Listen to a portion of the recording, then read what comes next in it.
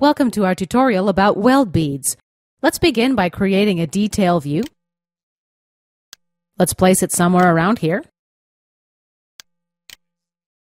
And let's modify the custom scale. I want to make it 1:1. Click OK. If we need to change the size of the detail view, we can simply grab the circle and drag it in and out. Next, let's go to Insert, Annotation, and select End Treatment from the drop-down menu. In our Property Manager, we've got the option to select an end treatment in ANSI or ISO standards. ANSI is on the left and ISO is on the right. Below, we can choose the bead throat thickness or the bead leg length. Under the ANSI standard, we can specify leg lengths 1 and 2.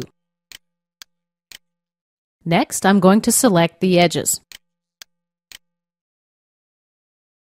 We've got two options, Display Dimensions and Use Solid Fill. Let's click OK and cancel out. This concludes our tutorial about weld beads.